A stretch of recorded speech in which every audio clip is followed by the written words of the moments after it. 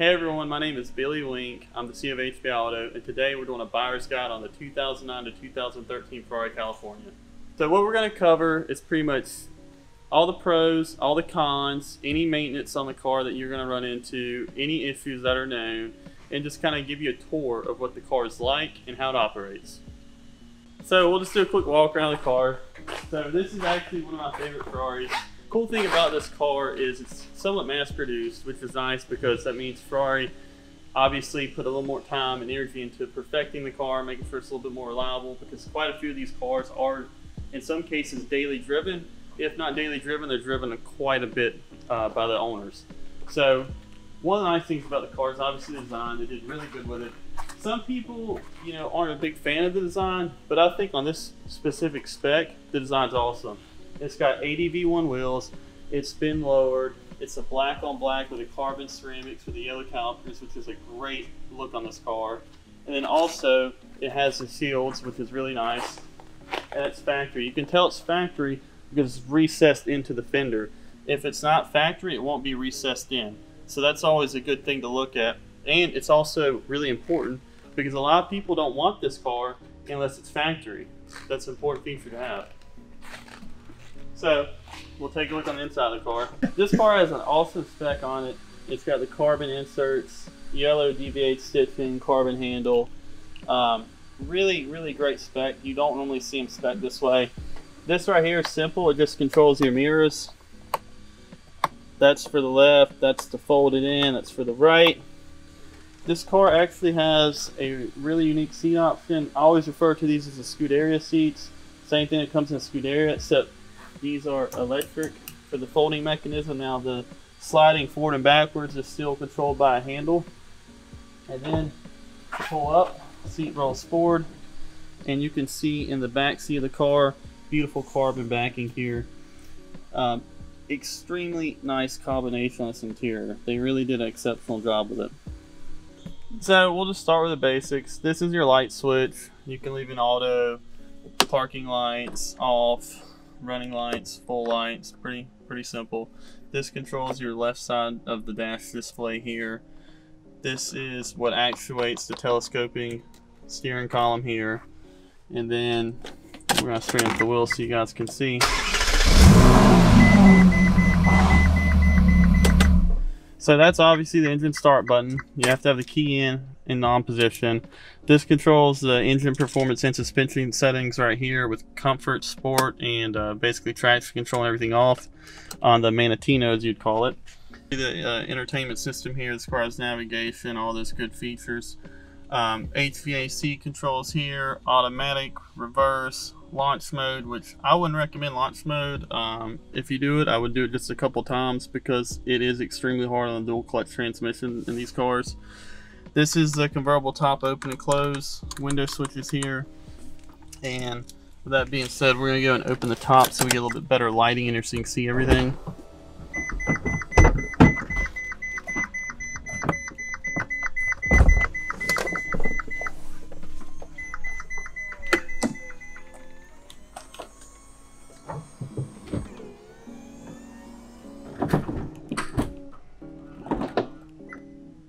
So that pretty much covers the inside. I mean, we've got the glove box here as well. Not a lot of space in there, but there is some. Back here is the rear seat. There's really not much room here. I honestly don't know why these cars have them. Some of these cars I see have seat belts and rear seat pads. Some of them don't. If I had to guess, it's probably just for insurance purposes, trying to cut down cost of ownership on these cars. And then we've got, this is rather unusual. They put the lock and unlock button right here. Then this is your passenger airbag indicator. This is for tow mode, parking sensors, interior dome light, and then the right and left light. Obviously you can program your parking garage or garage door opener here. And then this is, the auto dim feature on the mirror. With that being said, that pretty much covers the basic functions and features of the interior of the car. There's not a lot to it because obviously the experience of driving this car isn't tech, it's the actual driving experience of the car, which is what, the reason why you want a Ferrari. But they have done a couple things to obviously give you more creature comforts. Even With that being said, you have a cup holder now, which is quite would be quite unheard of 10 years ago on a Ferrari. We've went over the interior. Let's check out the engine bay and the trunk space. Now, if you love Ferraris, this is always going to be your favorite part, is the trademark wrinkle red intake valve covers. Basically, this is the F430 engine. Couple revisions. It's got direct injection now, a little bit more horsepower, but nothing major. It's a great platform. Obviously, it looks great, and aside from that, the engine bay is rather clean on these cars. Use a lot of panels here to kind of hide all of the wiring, electronics, and whatnot, but nevertheless, it looks great. So they keep the battery right here tucked in, right underneath the intake boots here. This is a jump start port here. You've got the power cable. You've also got a ground cable underneath here to attach the jump box to. Although I would never recommend actually jumping one of these cars off because of the intricate electrical systems Ferraris have. You could possibly end up damaging it. So I always recommend just leaving a tender on it. Now, speaking of tender, there is a port in the rear of the car where you can use the factory Ferrari tender. If you're letting this car sit, you should always leave on a tender. Right here you got your power steering fluid reservoir, your coolant, your engine oil dipstick, which is really interesting because most cars nowadays don't have a dipstick, but Ferrari still retained it. You've got your wiper fluid here and your brake fluid. So that pretty much covers everything on the front of the car. To go in a little bit further detail, you've got your high pressure fuel pumps right here hidden by these covers. You've got the camshaft solenoid sensors here. Obviously, if you look down there, you can see the drive belt, whatnot. So that's just a couple of components inside the engine bay. We have the top down here, which you can see. When you have the top down, you actually have to have this cover in this set position, or otherwise you can't put the top down. You can move this to give you a little bit more storage space when the top is up. Right here is your tool compartment. You see the fuses right here. Got a tow hook, screwdriver. A lot of people aren't going to recognize this tool. This tool right here allows you to disable the electronic parking brake. So if you ever had an instance where the transmission failed, battery died, what have you, that's one way you can actually get the car neutral and move it around and get the car going. And then right here, you can just see there's some storage in here and whatnot.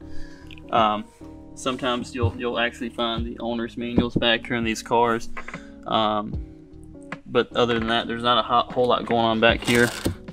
This is actually the port for you to access the gearbox to put it disengage the parking brake. So if you ever needed to do that, that's where you would go.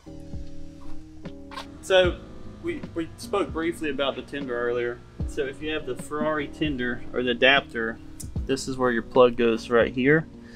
And my recommendation is anytime this car sits for more than a day, you want to keep on a tender. These cars constantly have a parasitic drag on the battery, and if the charge gets to a certain level, basically under 12 volts, it really causes the car to not run very well. It can cause it to run rough, some of the fault lights to come on, and just a lot of other issues. So that's a big thing on this car, is to keep the tender on it and utilize it as much as possible when it's sitting. Now let's go over some of the common issues, maintenance, things like that you run into with these types of cars. So these cars are obviously a lot more reliable than they were 10 years ago. You don't have timing belt services, you don't have engine out services unless you have a major catastrophic issue. So that's the great news about the California and the newer platforms. Some of the things to consider on these cars is you do sometimes have a lower sump leak when the cars get a little bit older. It's also a lot more noticeable on the lower mileage cars that these cars tend to develop some leaks at the lower sump. Power steering pump leaks are pretty common. That's actually a common issue with F430 as well. Seems to be common with these cars. See these quite a bit servicing these cars. Gearbox. Ferrari used to recommend basically replacing the entire gearbox, but over time, customers were trying to seek alternatives to spending $40,000 on a gearbox, and they have actually developed a way to disassemble the gearbox, replace the sensors of the harness, and you put it back together, and it's a fraction of the price. So that's the great news. Aside from that, you do have some convertible top issues from time to time, which is a pretty common thing with any Ferrari. The trick is having the fluids flushed every couple of years, having it inspected by a shop that's really familiar with these types of convertible tops on these cars, and just looking for any types of leaks or any areas that need to be lubricated that could cause a failure in the future. Other engine issues is on some of the earlier models, the crankshafts weren't machined correctly and can cause an engine failure. I haven't personally seen that many of those, but it is, a possible issue with early model cars. Now, any other issues with the cars? Pretty much common stuff. Every once in a while you'll have valve cover leaks. That's pretty common on any car. At some point in life you're gonna have a leak of some sort. We have seen some sensor issues and stuff, but for the most part, these are really good, reliable cars. Now, getting into the maintenance, you're gonna have to obviously have the annual service done every year. We recommend 5,000 mile intervals on the engine oil filter and fluids. We don't recommend going to 12,000 miles. The fluids start to break down after about 7,500 miles, and it's just something we wouldn't recommend. So on all of our cars, we do the annual service every 5,000 miles or 12 months. Brake fluid we recommend every 2 years, over 20,000 miles. Brake fluid is hydroscopic, and over time it builds up moisture in it. The moisture becomes acidic and can eat up the brake lines from the inside out, the seals of the ABS, and just cause all kinds of havoc to your brake system. So it's just a really cheap preventative maintenance we recommend every 2 years on these cars. Just do it. It will definitely save you a lot of headache in the long run. Power steering fluid, pretty much 2 years, 15,000 mile recommendation on these cars. I have seen, if it's done and followed correctly, it does help prevent some of the pumps from leaking, but generally over time that pump's going to fail no matter what you do. Coolant flush, that's recommended every 3 years or 30,000 miles on these cars. The reason why you want to do that is because the coolant becomes erosive over time and starts to corrode some of the coolant passages in the engine, can create blockages, cause hot spots in the cylinder head. So we always recommend just a 3 year, 30,000 mile flush on that. Nothing too big. Another thing that I always recommend keep an eye on is the drive shaft. I've seen this on quite a few cars where the joint will actually, the seal will break and you'll actually start to lose all the grease in the drive shaft where it connects to the rear yoke going in the gearbox. And a lot of times Ferrari will actually deny, if you have a warranty, they'll deny the claim and say, oh, it's normal, it's okay. But I've had quite a few experiences where that was the case, where the clients went to Ferrari, they wouldn't do anything, they kept driving and eventually caused drive shaft failure. So that is something you want to keep an eye on these cars. It can become a problem long term. So always check those out on your pre-purchase inspections, or if you're getting your car serviced, you want to make sure that's good to go.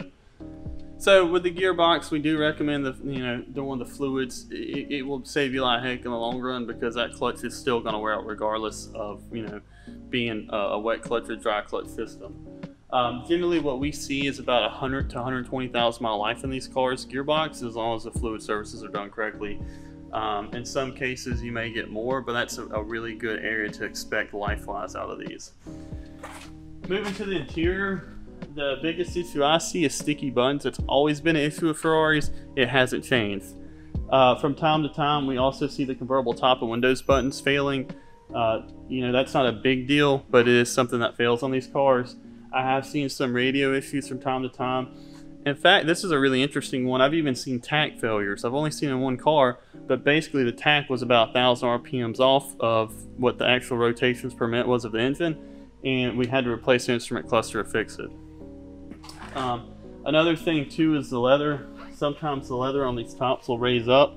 It's just a common issue on these cars because it has real authentic leather, and moisture and heat over time causes it to come loose, stretch, shrink. It can be an issue, especially if the car's out in the sun a lot. So we recommend keeping these cars inside, keeping them cool. It's a Ferrari. They need a little extra attention and care, so to speak, to keep them happy. Sometimes you'll also see some issues with the dash leather popping up here and in this area as well. This car is obviously in a lot better shape than most, but a lot of times you'll actually see the leather coming up right here. So every 40,000 miles or 4 years is when the plug service is recommended on these cars. Aside from that, that's pretty much all the big items on these cars that you have to worry about. They're really well built for the most part. They're a great car. They drive well. They're very enjoyable. You know, if you keep the car long enough, at some point you're going to have to look at, you know, your carbon ceramic rotors getting replaced. Those should get weighed on every service, and they should get measured as well. You probably will go through a couple sets of brake pads. For any reason, if you decide to track this car, I definitely recommend getting some gyro discs and getting rid of the carbon ceramic rotors, because a couple of track days is going to do a lot of damage to those. But aside from that, it's a great car. I would highly recommend it. They're built extremely well. They look great. They hold value well, but they're also a great value for the price too, considering what these cars cost new versus what you can pay for them now.